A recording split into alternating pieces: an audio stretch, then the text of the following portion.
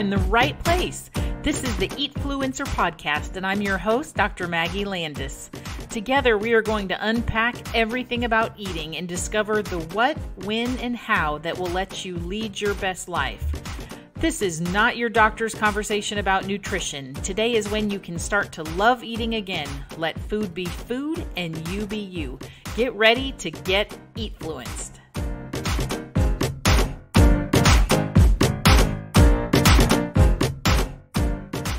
Hello and welcome back to the Eatfluencer Podcast. I'm Maggie Landis. I'm so glad you've joined me here today to listen. I'm really looking forward to this episode a lot. This is a good one. Of course, I think my podcast is good, but there are certain episodes that I feel a little more attached to than others, and I think this is one you'll be happy you stuck around for.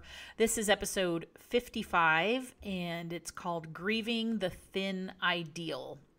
So first, just to introduce myself if you're new here, I'm a physician and a public health nutritionist, and I now work almost exclusively in the anti-diet wellness space as an educator, a group coach, and really amplifying this message that we don't have to subscribe to diet culture, that your body size is not under your control, and that your pursuit of weight loss does not give you moral virtue, even though that's what our society tells us. So I do a lot of discussion about mindset work related to leaving diet culture, the kind of body acceptance journey, really liberating us from the toxic diet culture belief system, which has infiltrated our media, our healthcare profession, the fitness industry, the food industry. It's just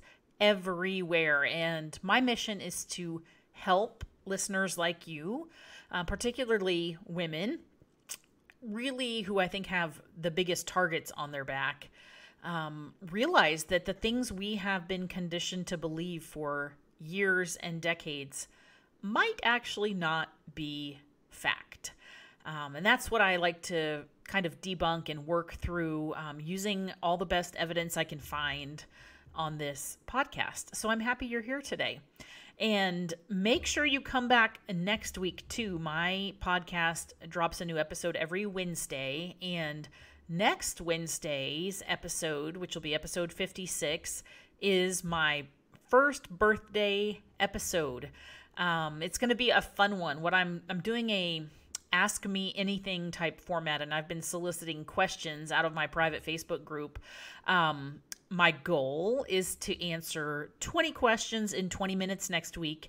Some of them are related to this anti-diet work. Some are personal questions. Some are professional questions. Some are questions about having a podcast. Anyway, it should be interesting. I probably won't be able to answer 20 questions in 20 minutes, but I will do my best.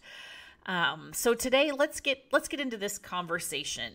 What is grieving the thin ideal really mean? Well, it's kind of twofold. To me, it's grieving this belief system that we have all subscribed to, where thin is better. It's better in every way, according to our Western culture. It's healthier. I'm doing lots of heavy air quotes today. It's healthier. It's more favorable. It's more attractive.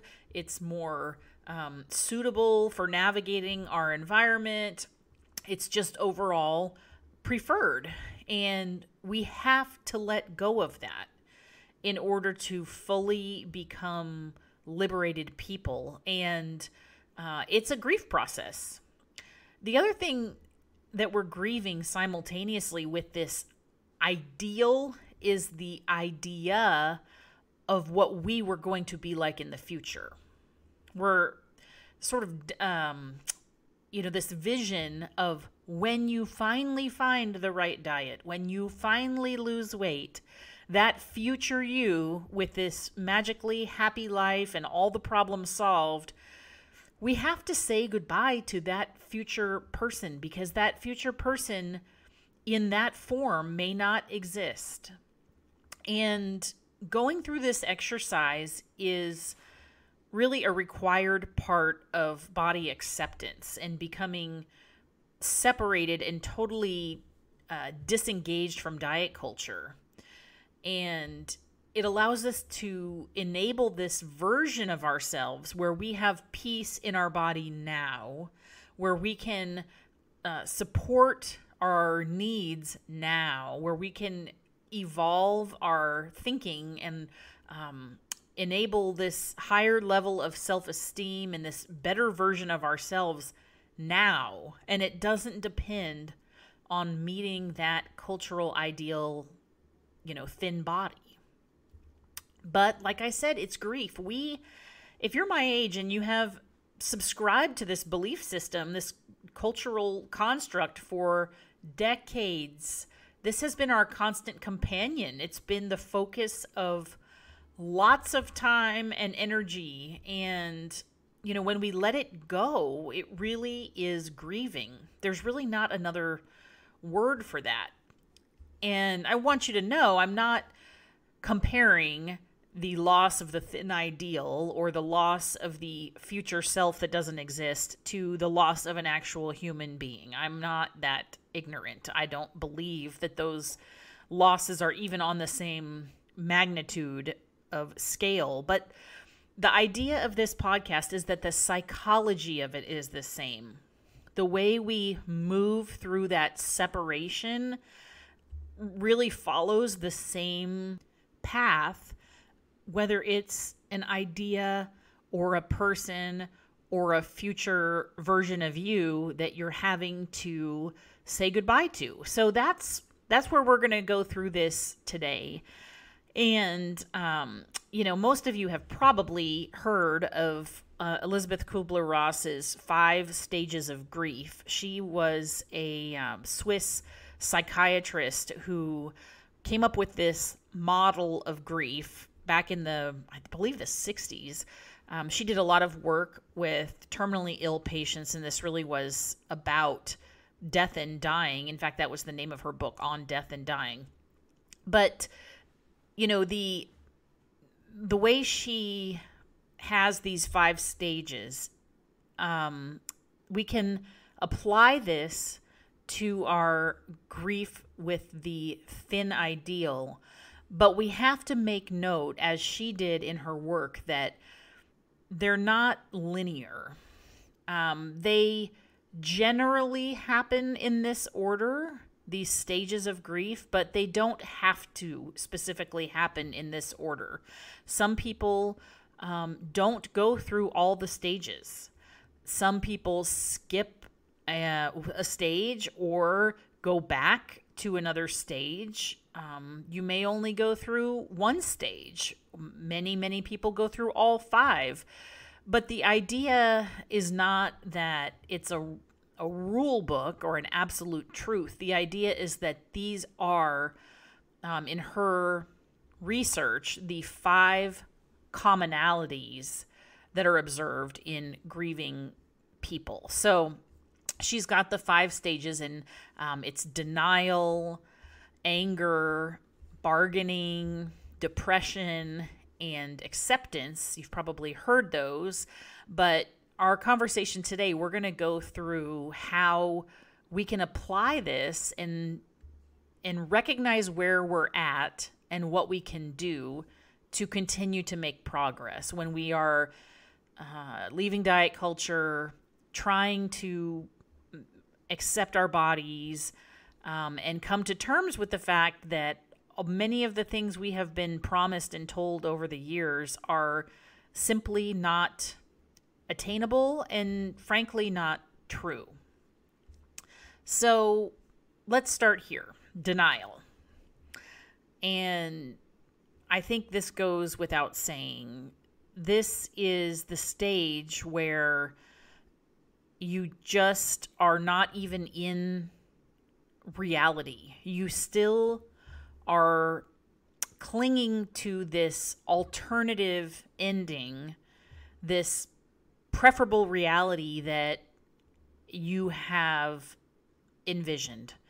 So, in diet culture terms, this is where we look back and remember the good things that our relationship with dieting has given us. And we think about maybe when we did have a success with weight loss, maybe when we did feel collegiality with other people pursuing weight loss, where we maybe even made new friends or new relationships, picked up new hobbies in the pursuit of weight loss. Like in the denial stage, you're sort of unwilling to look at reality and what the likely endpoint or likely outcome is. You still have a skewed view of what's going on.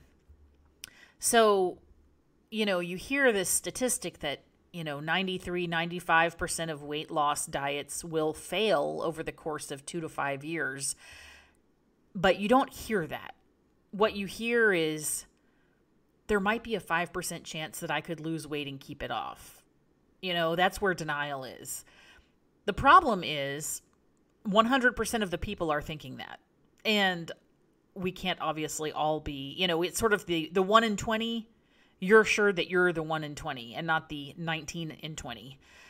But even if you're a robust gambler and you're willing to gamble on a 5% chance, that we've talked about this before, the people who do lose weight on weight loss focused diets, many of them, I think the word success is, not necessarily true, because they may have really had to give up a lot in their lives to do that. It may be an unhealthy relationship with food, an unhealthy body image that got them to that, quote, successful weight loss. So, a lot of those people go on to have disordered eating and even some full-fledged eating disorders, as well as anxiety disorders and things like that, binge eating episodes. So,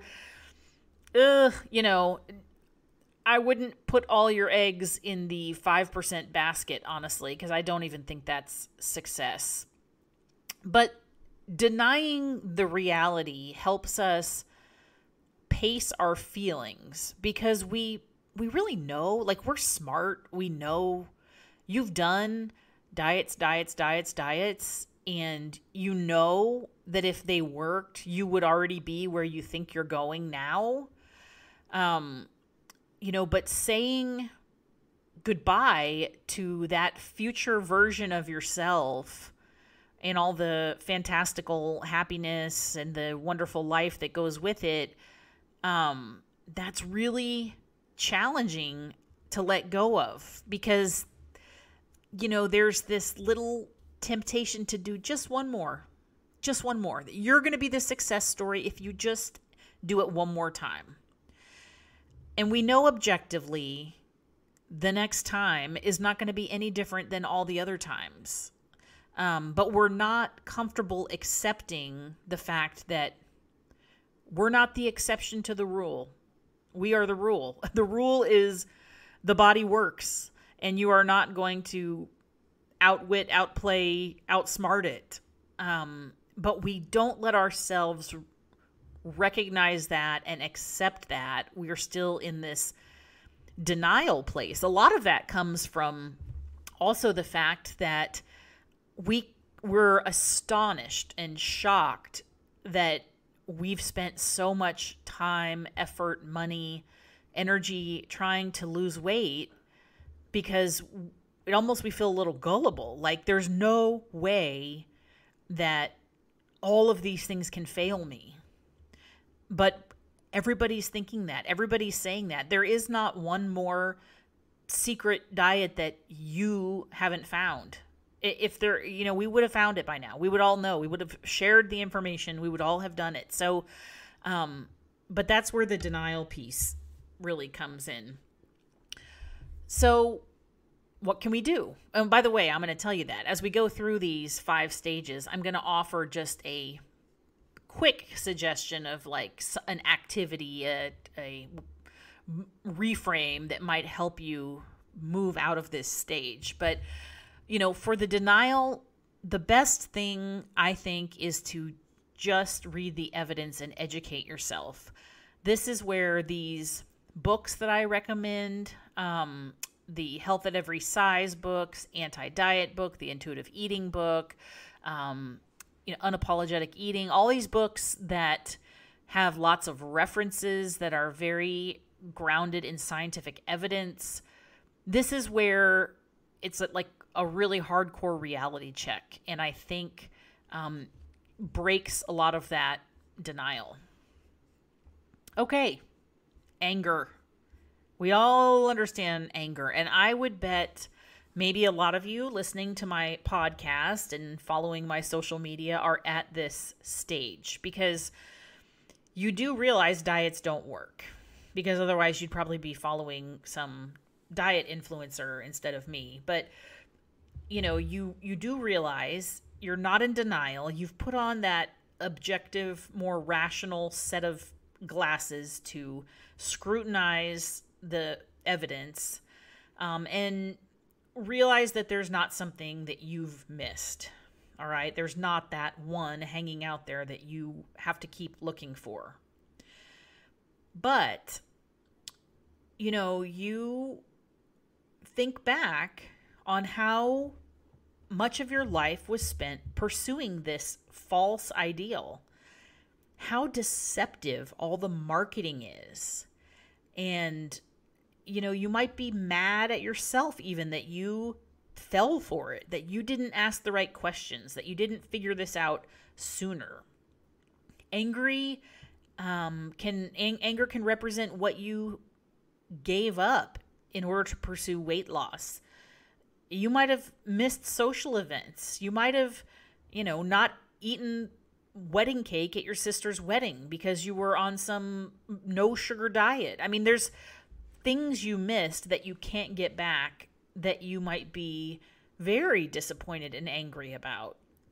You could be angry at other people, at your friends who validated your disordered dieting behavior, at your parents who taught you to diet, who introduced you to food rules, to medical professionals that judged you on your body size and won't listen.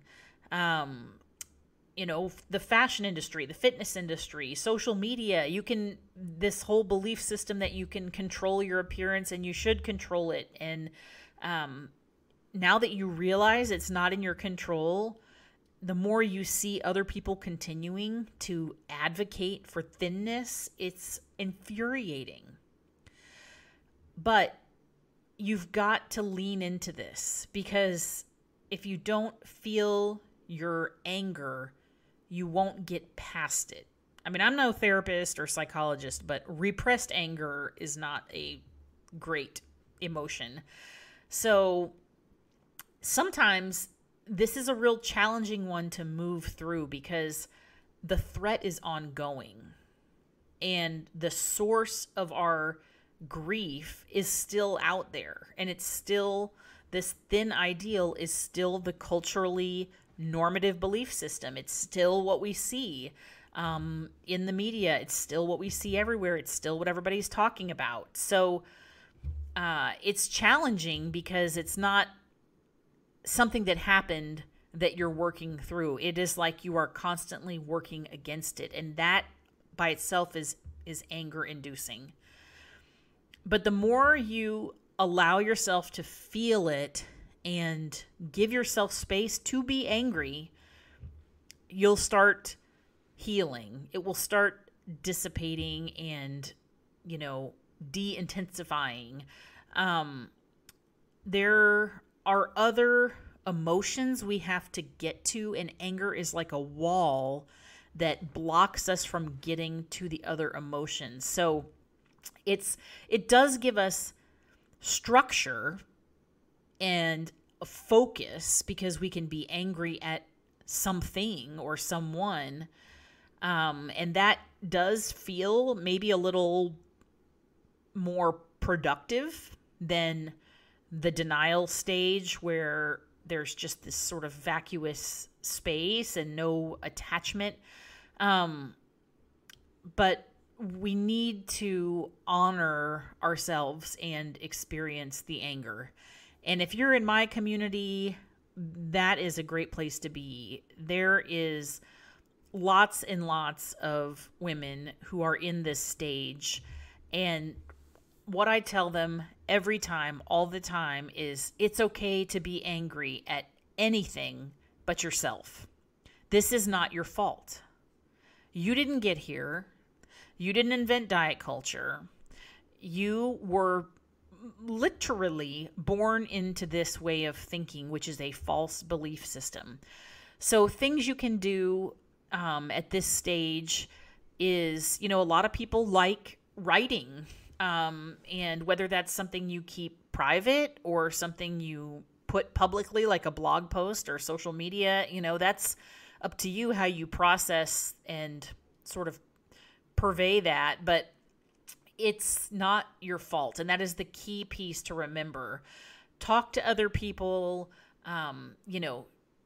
get involved if you are so inclined to be an active voice in this space to help other women kind of rescue themselves from diet culture. The people that are still in the unawareness stage, you can help them. You can help anybody that you're a couple of steps ahead of. But this is a normal part, the anger. What comes next? So what follows anger is bargaining. And this often goes hand in hand with guilt because you feel like you might not have tried hard enough. I'm doing air quotes. Or all this, like, if only, if I would have gotten up earlier to make a gym routine, if I would have prepped my meals, if I would have shopped at a different store, if I would have done such and such, I'd have more money, and then I could, buy the diet plan that I know must be better.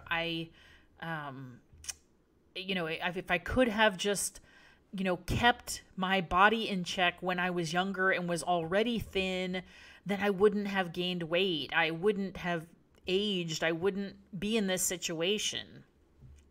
And we want so badly to negotiate this. We are so desperate to hang on to the thin future version of ourselves. We are willing to make major life changes to try one last time to get towards that state, to be in the place that we've always desired to be. So we bargain big. Sometimes it's, truly delusional thinking that if I can just be on the diet that works, I will, be a better boss. I will never argue with my employees. I will be a better parent. I'll be a more compassionate spouse. I'll never complain about my kids being messy. I'll never desire a nicer house. I'll never overspend money on clothes, whatever it is. Some people even will, negotiate. And I don't know who we're negotiating with as a side note, because we're sort of just negotiating with this in this no man's land. But like, it's okay if I could just, I have heard people that truly have wished on themselves, like, please just have an illness that makes me lose weight. And then once I've lost weight, I'll get treated and I'll be better or whatever. And that is crazy. We're willing to give up our whole entire lives to try to be thin. But the interesting thing is that, really this whole pursuit just deflects the energy from doing the real work we need to do. If we have issues with our kids or our employees or our spouse or this or whatever struggles, look back at the, thinnest version of yourself in the past. Did you have a perfect life? Was everything rosy and happy all the time and no problems befell you? Of course not. Because these things are independent. It's in our head that we believe when we are finally thin, the other problems will go away, or the other problems will be much easier to deal with. But that's just simply not true. We do a lot of bargaining because we don't want to accept our bodies might not shrink. And we will negotiate anything to not have to accept that. We really remain in a kind of stuck belief system, just wanting one more go at it. And, a real typical example is when people start learning about intuitive eating, they hear how it works. It makes sense. And when they see the science that supports the outcomes, they get it. But they still have this bargaining where I'll just go lose some weight on the diets like I know how I have been able to do, and then I'll intuitively eat.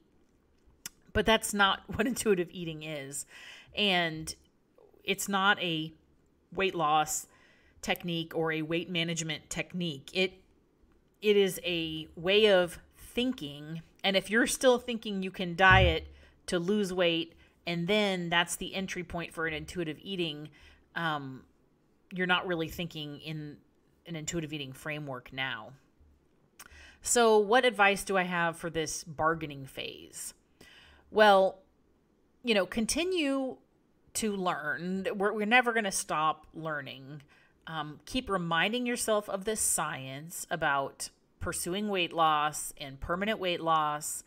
But this is the point where conversations really happen. And it is usually quite a bit of help at this point for you to get involved in a community, whether that's a Facebook group, whether that's a coaching group, whether that's pursuing work with an individual counselor or therapist or dietitian or somebody working in this space, but to talk out some of those negotiations so that the other party can help you come back to reality. That is a really helpful place sometimes at this point.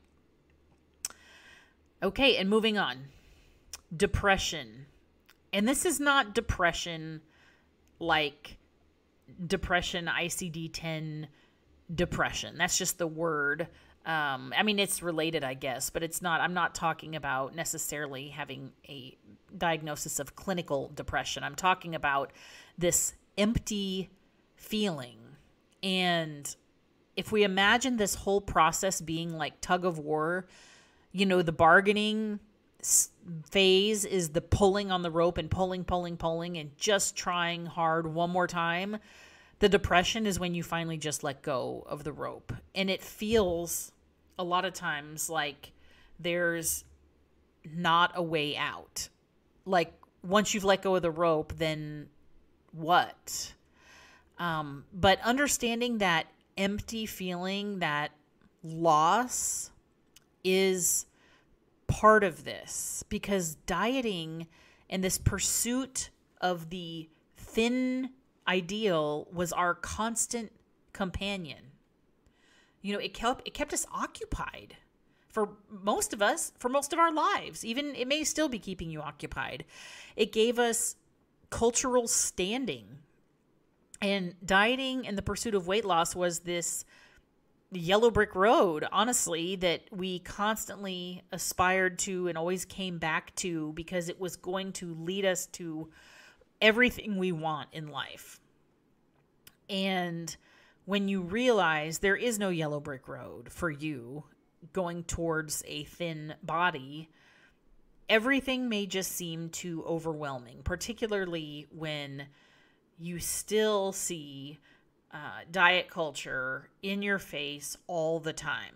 This is when the before and after pictures are very triggering sometimes, or people that are constantly talking about what they're eating. You just want to withdraw. It's too much. It's too overwhelming. You feel hopeless and detached. It can be sadness. It can be kind of this blank space. Sometimes just a withdrawal from thinking about this stuff at all, because what's the point, right? If you can't get to that future, version of you, why bother? Why even do any work? Why worry about your self-image? Who cares? Like, who cares about your health? Like, to hell with it. Let it all go. Like, why do we even need to talk about food? Why are we, paying attention? I'm never going to be the way that I need to, want to, should be. And you're not only grieving the loss of that future version of you that's, might not materialize, but you're grieving all the people and activities and environments that were connected to diet culture and all the things that surrounded you on this journey so far. So it's normal to feel really disoriented and detached and directionless and, what do I do? Now, the key piece here is letting yourself feel it and not looking at it like something that needs to be fixed. Intuitive eating is a helpful structure. And in my coaching program and in my, group, when I talk about it, it sometimes fills this void so that you don't feel so disoriented. But that doesn't take away the feelings. That doesn't replace the feelings. The key here is to give yourself space to feel the sadness about that future version of you that doesn't exist. We've all had losses like this in other aspects of our lives. And you so clearly picture that future thing happening, and then in an instant when you realize that's not it anymore because you didn't make the team, you didn't get the job, you didn't get into the college, your boyfriend didn't propose, you have a hysterectomy and realize you're not going to have kids the way you wanted. Whatever it is, it's all in the same vein, because it's okay to be sad that future vision is gone. But the work here happens when you're able to start looking at opportunities, and when you're out of the grips of that thin ideal, and that you're not aligned and totally committed to that future version of you that you've been working towards. You realize you have this blank slate instead of just a blank space where you're free falling and detached and disoriented. It's really a blank slate, and you get to decide what you want to do, how you want to grow, what work you need to do internally, and the external world becomes less and less important.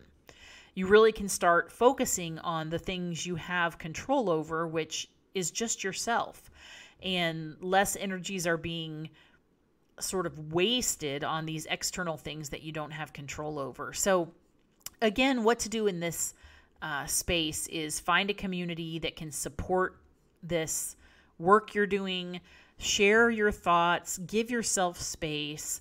And if you feel like there's not going to be a way out of this, and you can't even conceive of happiness outside of thinness, this might be the step where you look to other people for inspiration and find other body liberated women on social media, or read books, or reach out to them in real life and find those, I hate to use the word body positive because that's taken so out of context, but more body liberated role models who will be inspiration to you. And then finally, acceptance. You can sort of bounce around in and out of all these stages, hoping that ultimately you land on an acceptance and can stay there.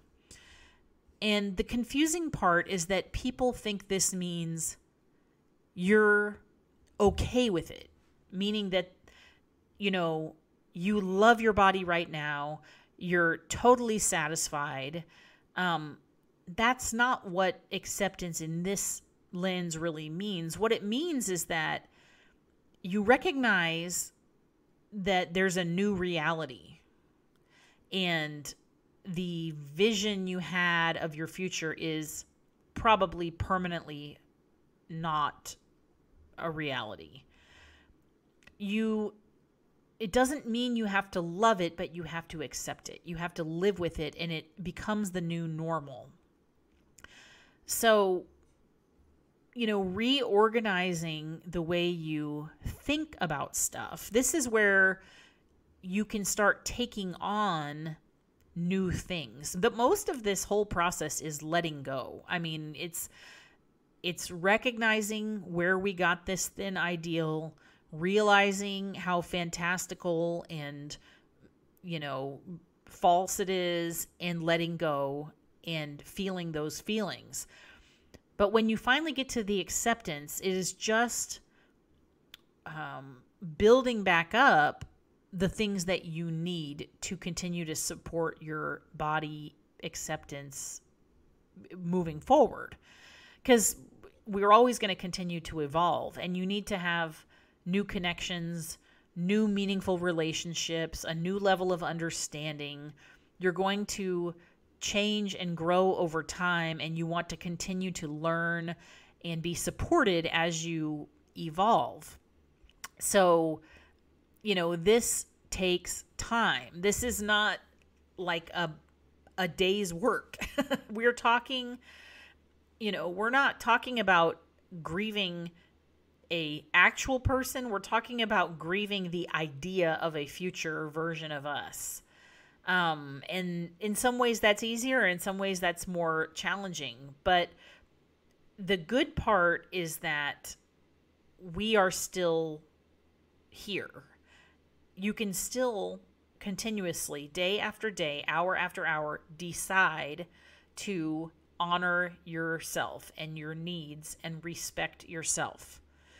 Okay, that's really what we're talking about here, is working through these concepts of intuitive eating and health at every size, is really learning to trust your body and deliberately rejecting diet culture over and over, and intentionally speaking out and bucking up against this thin ideal and rejecting it. This is how we regain our power, and we no longer are oppressed by the cultural ideal. So you're going to move through this, like back and forth through all these stages. I do. Others that have been doing this work for a very long time do. It is constant effort, because we are still up against diet culture all the time. That's the problem, is that the trigger, the nidus, the instigator that tosses us back and forth between these thoughts is not gone yet. It's still very present in our environment. So in that regard, it is even more of an ongoing process than perhaps a one-time event. And here's what I know you're thinking, because this is what women ask me all the time in my Facebook group and in my coaching, is like, does this mean if I'm willing to do this work and go through this grief process that I have to be this size forever? Or like, am I going to continue to just get bigger and bigger? Because some people, when they start intuitive eating and leave diet culture behind, if they have been dieting themselves to a unnaturally low weight, they will probably, rebound somewhat to their set point weight.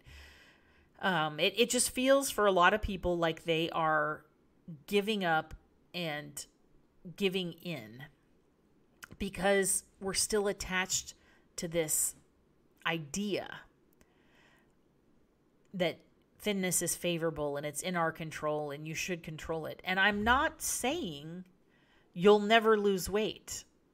I'm not against weight loss at all, but I'm against the pursuit and the reverence for weight loss. You may lose weight, you may gain weight, you may stay the same weight. It's when you really truly uncouple your belief system from your weight, it doesn't even matter. The point of the non-diet approach to nutrition is to direct your efforts to things that are within your control. And you have to lay aside, bury, grieve, detach this, admiration for the future thin self that you believe you can create by dieting. Because any future version of yourself will never be enough if you don't start thinking you're enough right now. And that sounds like it should be on a Hallmark card or a screensaver or something, but I really believe this is true. People argue all the time, this kind of chicken and the egg arrangement, well, first I'll get thin, then I'll be happy. No. Then first I'll get, happy, then I'll be thin. I don't believe either of those are true. I don't think they're intertwined like that. They don't have to be. You have the choice to pursue self-respect and peace and joy in your life right now, or not. There are certain things you get to pick, and the good news, those are them. Picking the size of your pants, not them. So just understand that this is work, this is a process, and we're doing this together. It is ongoing and requires ongoing work, but it gets easier, and I don't want you to feel totally deflated that you're having to give up. You're not giving up. You are redirecting your energy in a productive way that's going to ultimately serve you and your health and, truthfully, all aspects of your life. So hopefully that landed well with you today. I'm very glad that you joined me and stuck through this a little bit longer episode, but it was worth talking about. If you have more questions, please let me know. If you are a woman who's wanting to learn more of these things and get out of diet culture, send me a message or email me at hello@maggielandismd.com, and I will send you an invitation to my free weight inclusive, HAES aligned Facebook group. I'd love to have you there.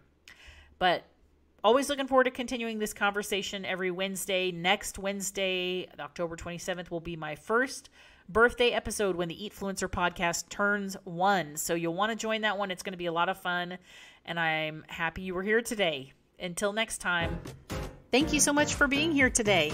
If you love what you've learned, follow me on social media at MaggieLandisMD, and you'll never miss a thing. You can also check out my website at MaggieLandisMD.com and sign up to be part of our community of eaters. Thanks again for stopping by. We'll talk again soon.